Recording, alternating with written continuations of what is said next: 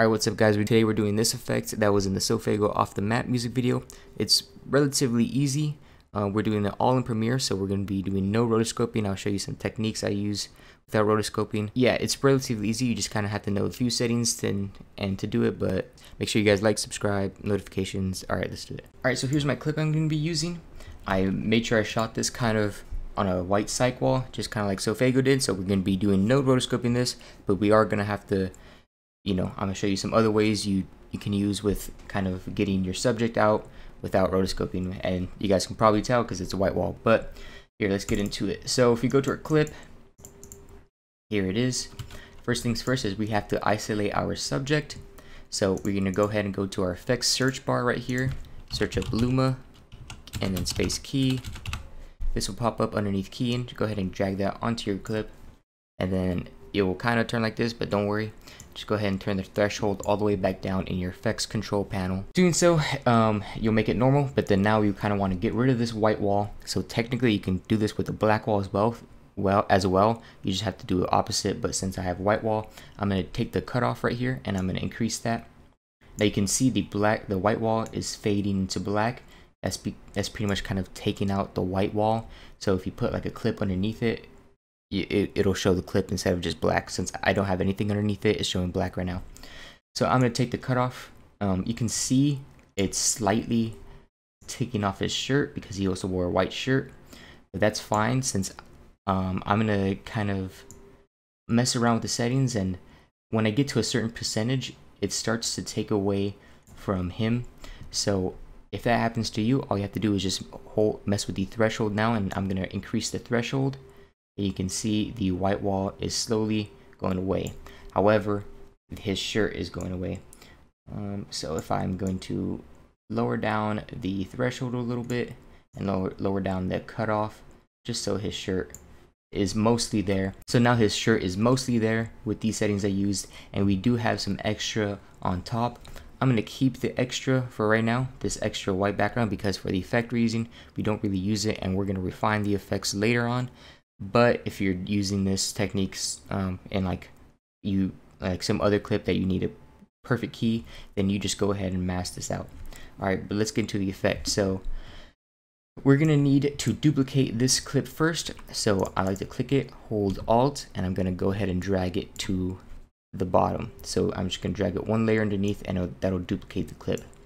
I'm gonna select the bottom clip now, and I'm gonna go ahead and go to my effects search bar, and I'm going to search up turbulent displace.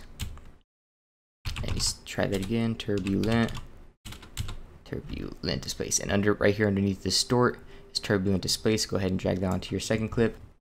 And then if you can see right here, I'm just going to mute the top clip, and you can see that your clip gets all wiggly. I'm pretty sure a lot of you already know about this effect, but here we go. You're going to need to follow some keyframes. So if we're following the effect to par, here are the keyframes you're going to need. So you're going to need to keyframe the size and the amount. So doing so, you're going to, here are the settings you're going to want. You're going to bring up the amount a tiny bit. You're going to keep the size at around 100. Now the more you go, so you're going to go to the end of the clip, or kind of like the finishing effect. Now you're going to bring up the amount to about 4,000, maybe even greater. And then you're going to bring the size down to roughly kind of to where you like it.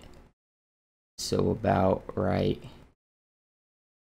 I guess right here kind of resembles the original more. I'm not looking at the original, I'm just kind of guessing. But about 19 or 20 resembles the original more. Now you can see it doesn't fill the whole screen, because kind of our subject is right here, so we have all this emptiness. We'll go ahead and scroll down, and underneath this pinning, go ahead and click none, and then now it should fit the whole entire screen.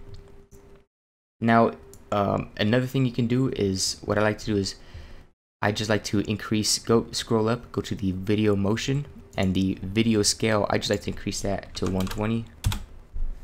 And then now if we unmute the top clip, we'll see we have this effect. Right, and it's getting close, and it's kind of it's almost there. Not yet, we have to do a few more things. So I'm gonna fix the background right now because you can kind of see the effect more with the white background. So I'm gonna select the top clip. I'm gonna hold Alt and I'm gonna drag it underneath the middle clip so it kind of makes a sandwich. Now I'm gonna select the most bottom clip. I'm gonna take off the Luma key, and so if you look at it now, we kind of have the same effect as the video. But you can see right here, it kind of if we scroll farther, right here, it kind of did not get the Luma key, or you did not get the white. If you noticed earlier, you know, you had this ugliness white up here. So what you can do is, if you can slowly increase these the cutoff and the threshold, and if we're really being honest, no one's really going to notice like this ugliness right here. If you really want it to make pretty, you can duplicate this and make a keyframe, or you can keyframe the Luma key just to affect only around the subject, but really no one's going to notice if you're being honest. Okay, so we're almost there. We just need to add pretty much one more effect. So this effect is cool and it's kind of similar, but we need to give it that little extra oomph. So go ahead and go to your effects panel, your search panel, and look up lens distortion. So if I do that, and right here underneath distort, go ahead and drag that onto your middle clip. And go ahead and scroll all the way down in your effects controls. Or you want to keyframe this curvature, and then go to the end of the clip almost, and then go ahead and drag left. Just like that. And I think they did something similar like this. Okay, so if you look, you get something like that. So it starts off kind of regular. I'm going to change the evolution so you can see it differently. So it kind of starts off like a regular turbulent displace behind the clone effect, and then it kind of turns into this crazy thing.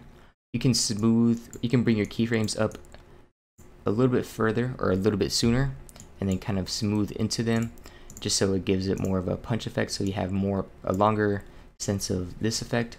And then if I go to the end of this and I kind of increase the amount, and also increase the size or decrease the size in the turbulent displace, and I can increase the scale a little bit, we'll get more of the same effect. Oop, this did a little bit of that here. I'm gonna delete those. So if you look at this, we're getting pretty close to the effect. That's pretty much the same effect. Alright, that's basically it for this one. Let me know if you guys liked it. It's a super easy one. Make sure you guys like, subscribe, and notifications later.